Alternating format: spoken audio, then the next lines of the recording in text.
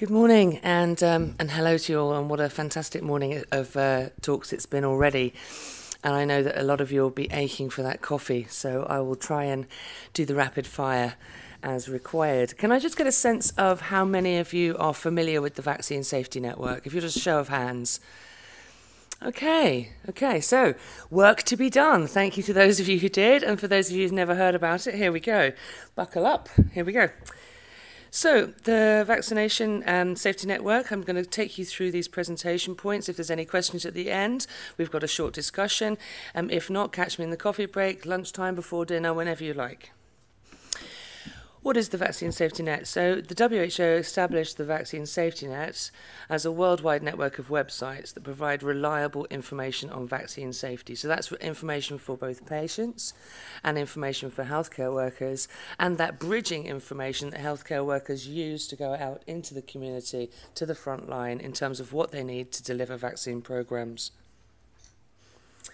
So to facilitate easy access to reliable, understandable, evidence-based information on the safety of vaccines for internet users, regardless of their geographical location and language. So wherever you are, we want you to have the right information, and for that information to be trustworthy and safe and positive and helpful in promoting vaccine programs. So there is a need to collaborate on an international level to increase awareness about vaccines, to reduce vaccine hesitancy, and to strengthen confidence in vaccines. But much work to do. At any given point with the internet, we're just getting a sense of what's happening, and it's not for a few months down the road that we realise what was actually happening, by which time it's already changed already. So we're in this kind of constant moving feast, so whatever we do is basically a quick snapshot. So we need to understand the internet users' behaviour and preferences, provide that information and communicate the vaccine safety. But what about the digitally disenfranchised? What about those that are not online? What about those that are intermittently online? Let's go back. Vaccine background, established in 2003 to counterbalance groups using the internet to question the utility of vaccination, and websites providing unbalanced, misleading and alarming fake safety information. We didn't call it fake news back then. We've got a name for it now. We know what the disease is, but we haven't found a cure yet, and we certainly can't vaccinate for it. So we decided that there was a desire to link up and create the global network of websites assessed by WHO, and make sure that they are providing the valuable information on safety worldwide. The landscape's changed immeasurably since 2003. Little did we know back then. But the key player was the Global Advisory Committee on Vaccine Safety, and they defined the criteria for good information practices against which each of the websites, each one of the members of the network, are evaluated. So here's a little list of all the things that are on the evaluation of websites. I won't read through them all, just because we've got to make this work in, less than 10 minutes, let's just say that. But ultimately, the assessment process is very careful.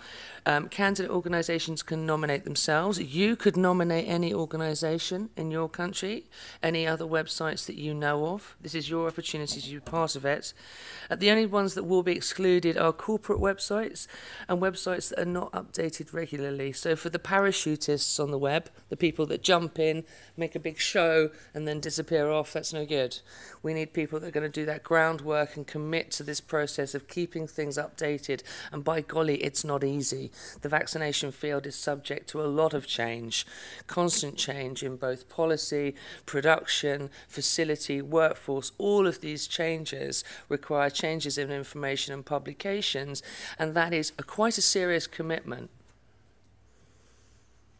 So some quick facts about the network. So 75 websites from 34 countries across 6 WHO regions in 24 languages. I'm not an expert on languages, but I know, just off the top of my head, that in London alone we have 300, so there's work to go. 20 candidates' websites have been evaluated lately, and I should mention something very important. Shannon Turner, and I think my colleague Brian Yeo are in the audience at the moment. Shannon, put your hand up. All right, there she is, wonderful. So I've got some fellow Vaccine Safety Network colleagues here that I should have pointed out at the beginning of this talk, so humble apologies. So at the moment there's a lot of work to get the new countries on board. So Israel, Philippines, Switzerland, Tanzania, Turkey, USA, Uzbekistan and Zimbabwe are all hard at work. And 11 have requested some additional time to do that work, and it's not nothing. It's big, and with the UK population as small as it is by comparison, I can only marvel at the level of commitment that it's taking from these countries to come and be part of the network. And hello, Poland. So here is a map. This is the coverage for the Vaccine Safety Network, and unlike many maps that you see, the red actually indicates the positive. So you can see some lovely red areas. I mean, certain continents are doing much better than others. I think you can identify which ones are struggling. So if you do know of any countries, you do have any contacts, please feel free to talk to them about the Vaccine Safety Network, to learn a bit more about it, and to nominate. Because what's the worst that could happen, you know? Vaccine network-based activities. Initially, it was important to form a visual identity that was strong. In the UK and in America, I don't know about other countries, we have something called a kite mark, a safety standard kite mark. Is anybody familiar with that?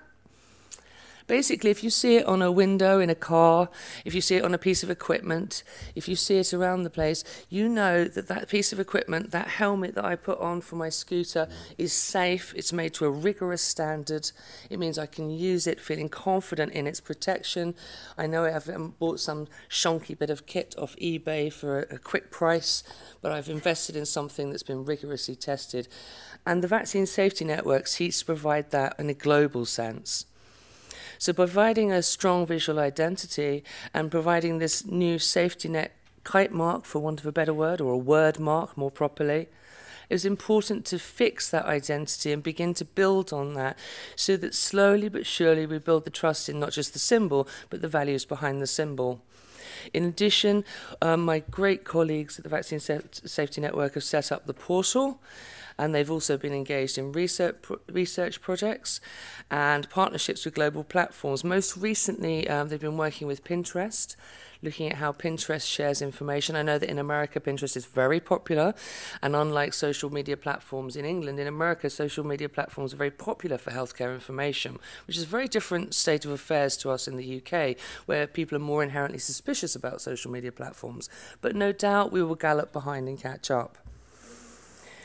There's an innovation hub, and at the moment we're working on a vaccine safety chatbot.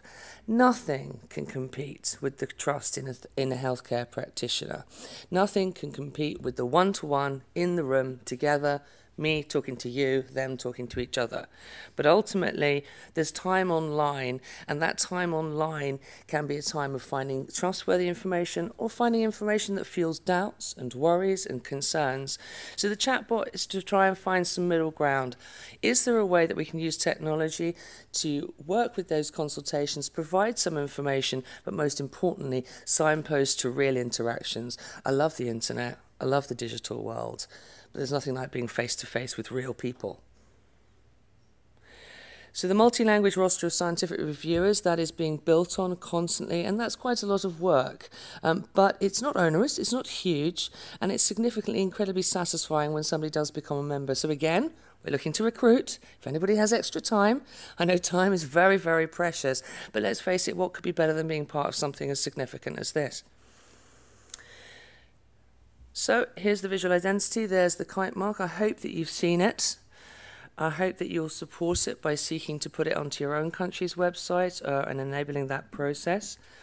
It's solely owned by the World Health Organization. It can only be used on websites, not on publications, not on leaflets, not on door signs, etc. It's just for those websites. Here's some examples, and I'm hoping that much like the Grammys and the Oscars and the Razzies, etc., that soon we can have the Emmys or the vaccine safeties, I don't know, I'm going to have to come up with a bit more of a jazzy title, but to award and to recognise really good quality provision. Digital provision it's a mixed bag, isn't it?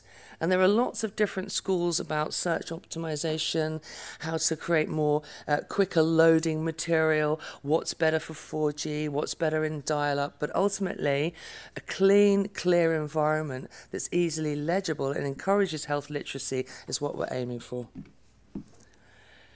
So, social media, we're on there. Follow us, have a look. Make sure you've familiarised yourself with the Vaccine Safety Network. And if you have any questions, let me know. The analytics project started last year. We're now working towards the next phase. The next meeting's coming up. And we're asking members to contribute to a digital pulse. We want to take the digital pulse of every country and get a sense of what the contexts are, what the challenges are, and what the key threats are to vaccine information. So I've already done this. We've already covered this, why we should all be members. Ultimately, I'd like to come back. I'd like to show you that map, and I'd like every single country to be red, for every single country to have some kind of membership. So, with you, and with buy-in from everybody, we can make this happen. Thank you very much.